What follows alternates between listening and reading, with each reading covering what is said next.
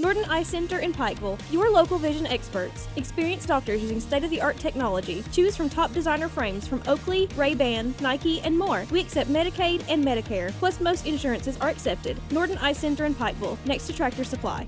The 24th annual Hatfield-McCoy Marathon and Races will be held in Williamson, West Virginia on Saturday, June 10th. We always look forward to seeing all our participants from, right now we got about 35 states and Canada from the northern border up there. The marathon offers multiple races for participants to choose from. The marathon and Blackberry Mountain Half Marathon will both begin at Belfry High School. The River Road Half Marathon will begin in downtown Matewan, and the Jeannie Rivard 5K will begin in downtown Williamson. We're pleased just to have the numbers that we have for this year's race, to see people still come and recognize as Hatfield-McCoy Marathon as one of their favorite races to participate in.